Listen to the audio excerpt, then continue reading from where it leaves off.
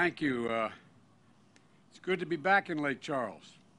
I've been here a number of times over the years as senator and then as vice president. First time I came down here was a guy named Russell Long, who I served with. I was 29. Please sit down, everybody. I was 29 years old when I got elected, and I went to see Russell Long. And he said, son, I made my stops to all the senior senators, which is what you do in those days. And he said, son, sit down, sit down. He pounded his desk. And I sat down. He said, how much money did you spend in your campaign? And I said, well, sir, and this is going to shock you. I said, a little over $285,000, but then I had to borrow some money and to get through it, and I just won barely by less than a half a percentage point. And he said, well, good thing you won. And I said, how's that? He said, well, you got yourself a $38,000 deficit. And I said, yes, sir. He said, well, if you had won, you just have a plain old deficit. Now you can have a deficit party. God, he was amazing. An amazing guy. And both of you are amazing. Mr. Mayor, you've got a great city. And as I said, I've been here more than once, and it's good to be back. And it's hard to believe that you got hit as badly as you have within the time frame you have. And I used to spend some time with Randy. He got hit a little bit, but not like you did, not like you have. And Gov, we have to build back. We have to build back better. One of the things that I'm proud of is in the first 100 days that I became president, we have created more jobs in that period of time than any administration in history. But the way I look at that, that's just a down payment, getting us back for the American Recovery Act, just getting us back and getting people. A lot of that had to do with getting people vaccinated, getting 600 million doses of the vaccine and getting people in a position where it was available. But now it's about rebuilding America, rebuilding in a way that it has resilience. And the folks who are going to rebuild it, those folks right over there, unions. We're going to rebuild it in a way that we're going to provide good jobs. Well, look, as I said, it's good to be back, Governor Edwards and Mayor Hunter. And I also want to thank President Wren, union president, AFL-CIO, head of the there you are, I couldn't find you. Folks, when it comes to bridges and roads and the like, I've never seen a Republican or Democrat road. I just see roads. And Mayor, you're a Republican. You wrote a newspaper article suggesting that we, along with the governor, the Democratic mayor of Shreveport, Mayor Perkins, as to why we need the American Jobs Plan, and which is what I'm here to talk about today. A once-in-a-generation investment in America itself. To create jobs, to modernize our bridges, our roads, our highways, our ports, our airports, our water pipes, our water projects, high-speed internet, transmission lines, and sustainable housing. Sustainable housing. Jobs, rebuilding the foundations of a strong, fair, and resilient competitive economy. You know, I know the times have been tough here. The damage of the hurricanes have been devastating. The governor's already spoken to me. We're talking with the OMB and with our folks and Republicans and Democrats in the Congress, because I believe you need the help. I believe you need the help. We're going to try to make sure you get it. But the people of Louisiana always have picked themselves up, just like America always picks itself up. There's no quit in America. There's no quit in Louisiana that I've observed. But that doesn't mean the federal government, because it was local, doesn't mean it shouldn't help. I promise you, we're going to build back better than ever, more resilient, and build back in a way that all we build is better able to withstand storms and that are becoming more severe and more frequent than ever. I think we have to, you might have noticed, I promised I would have a I would have a climate forum for the world in Washington within 100 days. Well, 40 heads of state showed up, from the largest countries in the world to some of the smallest. We can't deny it. There is a real change in the weather. And if we go 1.5 degrees warmer, we're going to be in real trouble, a point of no return. Matter of fact, a lot of it we're going to have to build back now in terms of infrastructure. We got to build back to a different standard, not to what it was.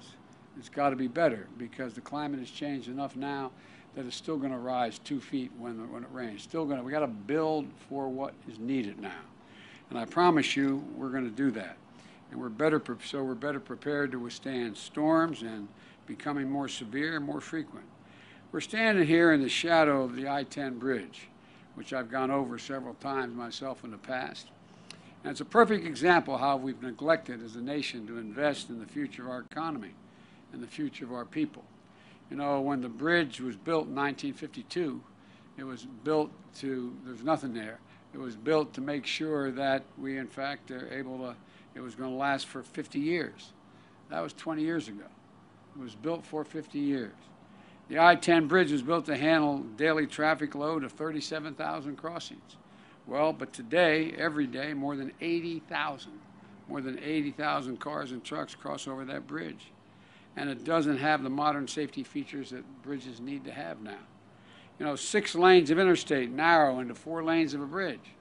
That's a recipe for disaster. And that's what I'm sure you don't need to tell the drivers around Lake Charles, that it means traffic bottlenecks and delays. And at the last inspection, this bridge was categorized as in poor condition. And after decades of politicians studying it and talking about it, Governor Edwards was the one finally moving forward with a project to actually replace the bridge. One with 6 lanes, new interchanges, that's safer, reduces congestion. And it shouldn't be this hard to take so long to fix a bridge that's this important. It makes no sense. But the truth is, across the country, we have failed. We have failed to properly invest in infrastructure for half a century. The last 4 years, how many times did you say this is going to be infrastructure week? Well, I got so tired of hearing infrastructure week. Nothing happened. Nothing has happened. And across America, there are more than 45, hear me now, 45,000 bridges that are structurally deficient. Structurally deficient. Every day, Americans cross these bridges 178 million times, and they are structurally deficient. We've seen what happens when they deteriorate. Remember a few years ago, 2 counties over in Mississippi had to shut down more than 60 bridges that were in poor condition. 60 bridges. People in those communities were rerouted from 40 to 50 miles, detours, with half-hour to hour delays.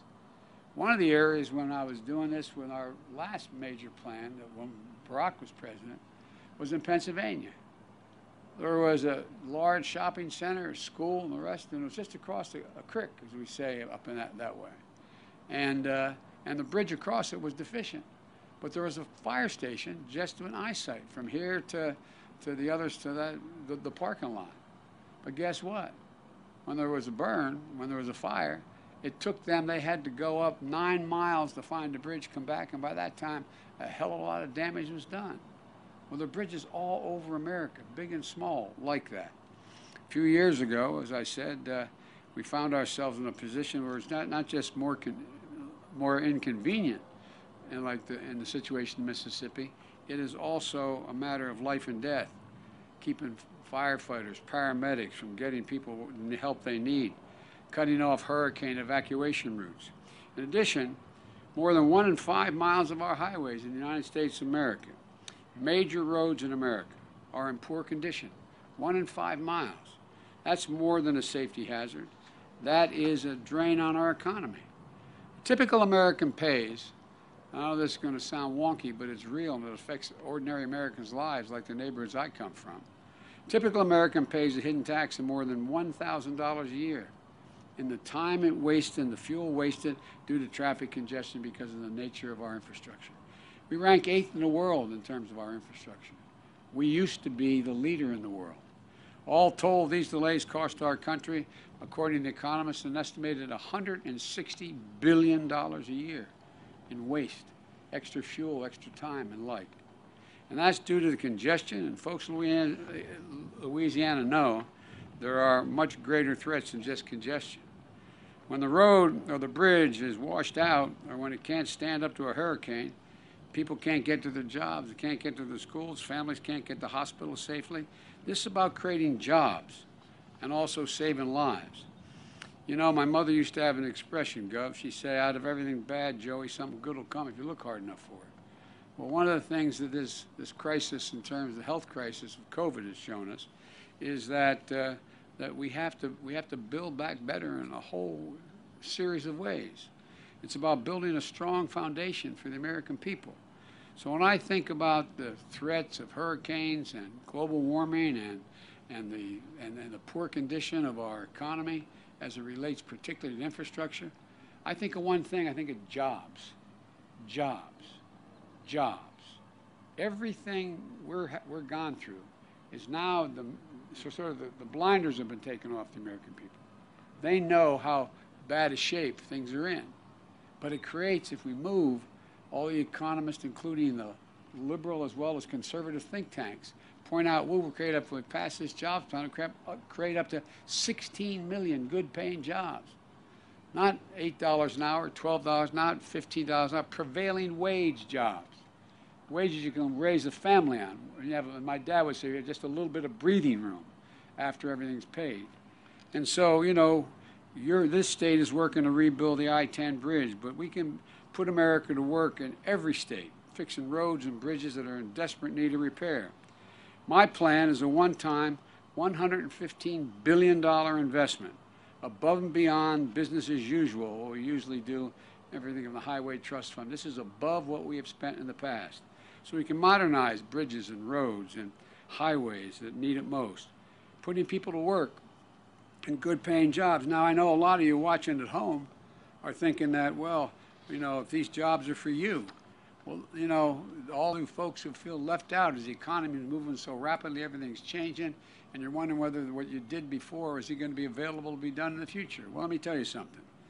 If you feel left out and forgotten in a rapidly changing economy, let me speak directly to you. Nearly 90% of all the infrastructure jobs that this is going to create won't require a college degree.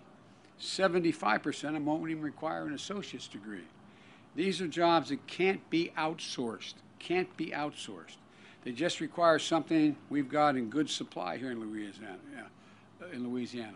Hard work, grit, and sweat, like the workers that are here today, and like all of the people you know and grew up with. American Jobs Plan is a blue-collar blueprint to rebuild America, a blue-collar blueprint to rebuild America, to supercharge our economy so we can move goods, get to work, become more competitive around the world. You know, to shorten our commutes, to give us back a lost time to our families, to make our commute safer, save lives. All told, the American Jobs Plan is going to modernize 20,000 miles of highways and roads. It will fix the nation's 10 most economically significant bridges that require replacement. They're just not safe anymore, which this bridge could be one of them. It repairs 10,000 bridges that desperately need to be upgraded.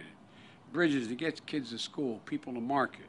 And you know, when you build better roads or extend the train line over to the next town or install reliable high-speed internet, it sparks new life and investment in communities. It gives people hope.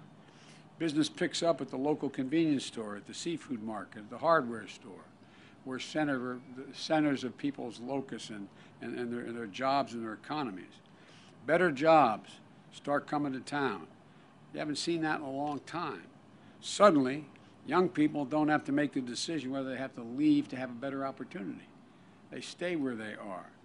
That's what infrastructure does. It has a rippling effect. And when we make all these investments, we're going to make sure of one thing, that we buy American. Now, I know I'm being accused when I say I'm only going to buy American as president, that somehow I'm going to violate trade agreements. No. Since the 1930s, you're allowed to, a president could just decide to buy only American. It's just, I'm going to get to spend somewhere in the order of $600 billion this year, everything from building an aircraft carrier, new decks and all. And I guarantee you one thing, and I've set it in place.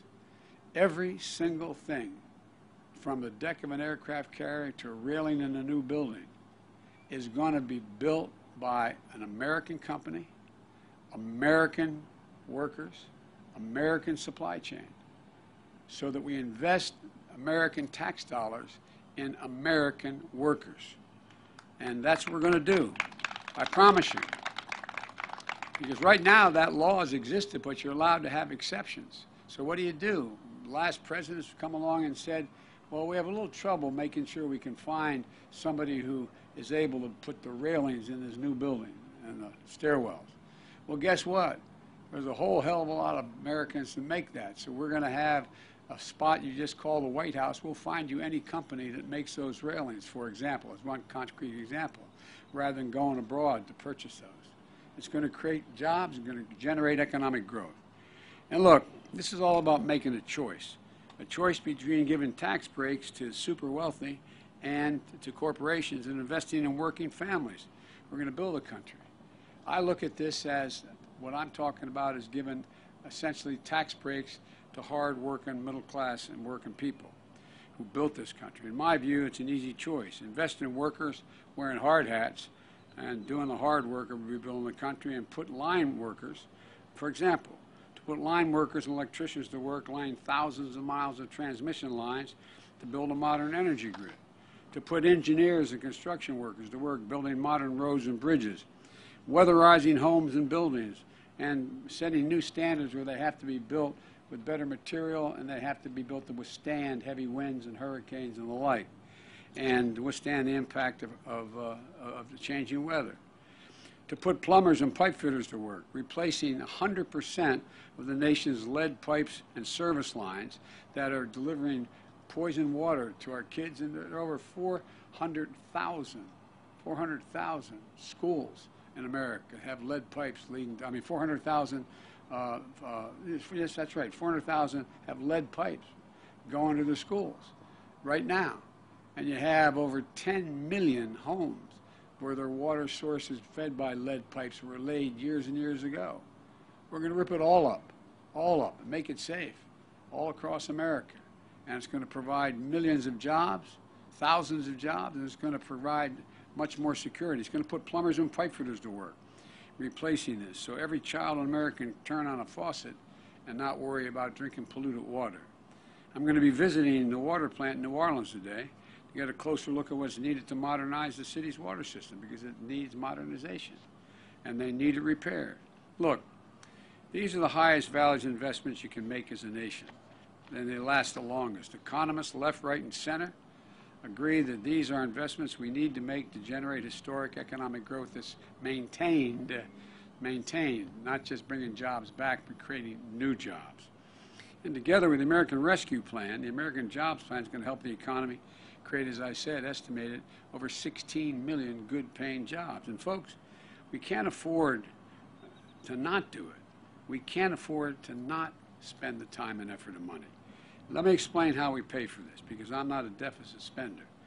Because, we had a tax cut the other team put in back in 2017, and it created a $2 trillion deficit, with the vast majority of that going to the top one-tenth of 1% of the wage earners. I don't want to punish anybody.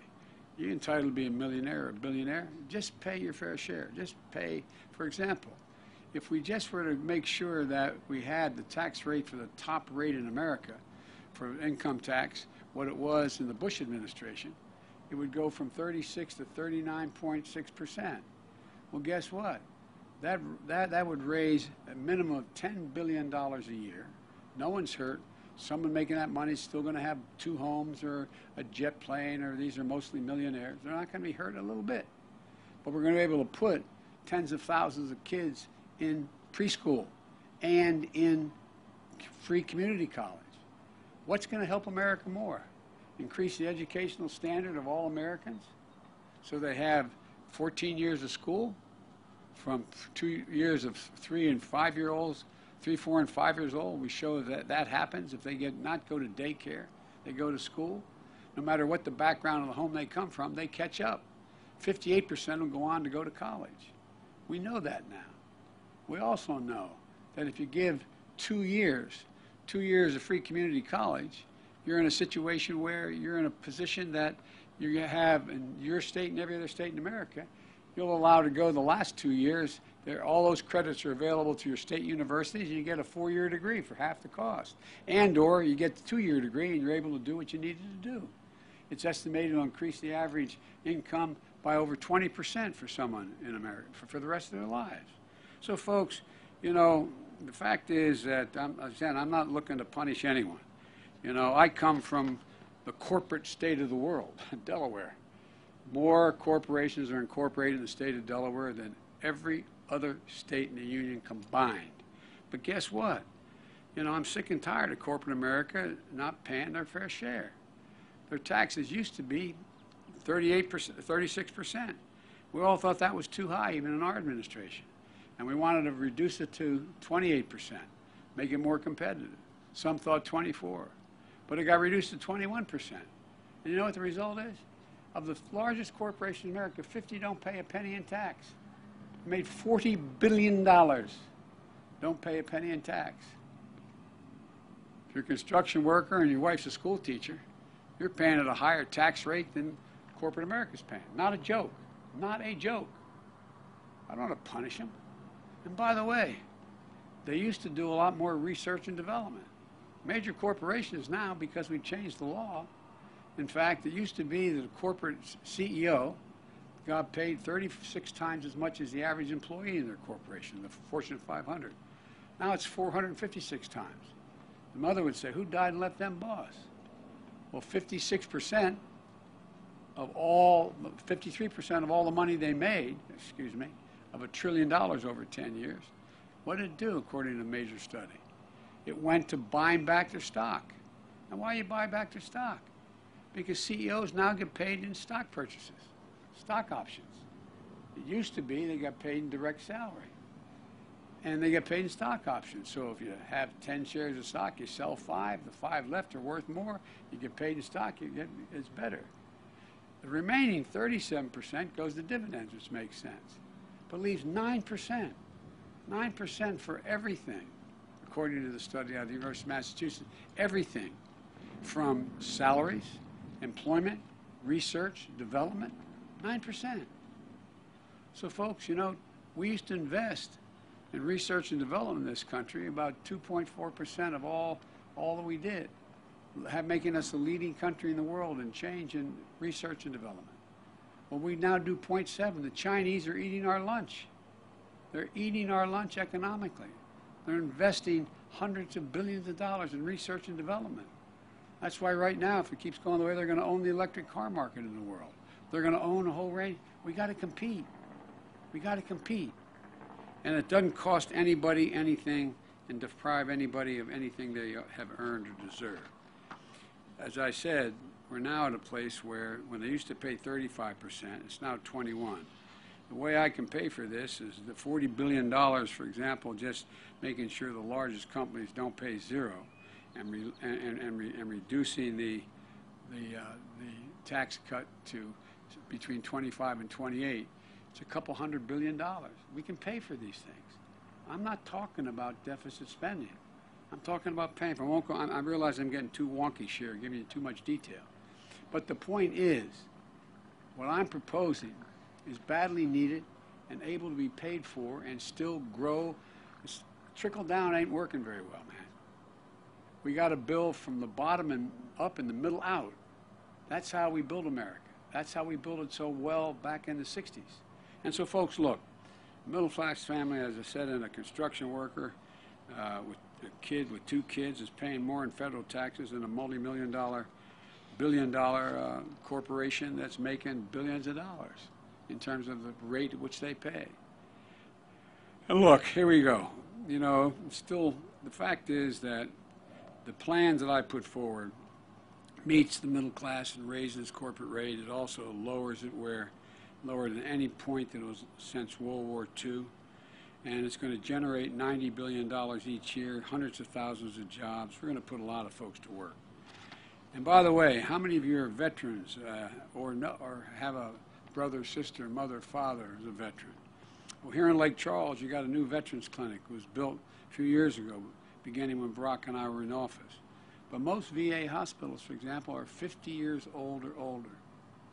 Ask your buddies. Ask your buddies. We have more people, more veterans, and more active military committing suicide every week than are killed in all our wars. Why? Pick up a phone. We have more people coming back with post-traumatic stress than anything else. I carry in my pocket my schedule. In the back of my schedule, I have updates, U.S. troop updates. How many people have died in Iraq and Afghanistan? Not generally over 6,000. 6,000 as of this morning, 927. Because every single solitary one of those fallen angels left an entire community behind. Wounded, 53,196, not roughly 53,000. Well, guess what? Ask your people, ask around in your state and any other state. You got a husband, a wife calling saying she has post-traumatic stress and I need to get her in there right away. But we can't see you for 3 weeks. We don't have enough docs. And the buildings are 15 years old, 50 years old. We have a sacred obligation to invest in that infrastructure. Better docs, not better docs, more psychiatric nurses in order to take care of these things. Look, folks, the bottom line here is, and I'm going on too long, the American Jobs Plan puts people to work upgrading VA hospitals and put for our veterans and our service members and military families. And let me ask you, what's better for America? A tax cut to make corporations richer and CEOs richer, or investments going to make our country stronger, more competitive, and lift up the standard of living for everybody? And by the way, this is not punishing anybody. All those folks are still going to have 2 homes or 3 homes in their jets. It won't matter. Not going to change their standard of living one little bit. Not surprisingly, critics say they're worried that I'm going to stunt economic growth by raising taxes on corporations and wealth. There's just one problem with their argument: the facts. Experts have looked at it. The last time taxes were around the rates I'm proposing was in the 90s, and the economy boomed. America created 20 million new jobs in 8 years when these were the tax rates. And the fact are, the American economy has had record job creation and growth under the same kind of plan I'm proposing. And here's why. Our economy has always done best when everyone pays their fair share. Again, I'm looking to punish anybody. I'm looking to rebuild America as a world leader. I'm going to look to make sure we have the best and most significant infrastructure in the world. It's time to grow this economy from the bottom up and the middle out. Let me close with this. Infrastructure has historically been a bipartisan undertaking. There's no reason it shouldn't be that way again, as the mayor's evidence of, and others are. It's about coming together to create jobs, to make a more competitive world. What's the first thing anybody asks you when they want to put a new facility here in your city? How close is the interstate? What's the access to the lake? What's the water supply? They want to know you have the best infrastructure. Companies and corporations go where they can get their product made the quickest and get it to market the fastest. And we're doing everything we can to win the competition for the 21st century. I'm willing to hear ideas from both sides. I'm meeting with my Republican friends up in the Congress to see, number one, how much they're willing to go for, what they think are the priorities, and what compromises need men. I'm ready to compromise. But what I'm not ready to do, I'm not ready to do nothing. I'm not ready to have another period where America has another infrastructure month and doesn't change a damn thing. America is more competitive, better, and more capable than any nation in the world. There's not a damn thing we cannot do when we do it together.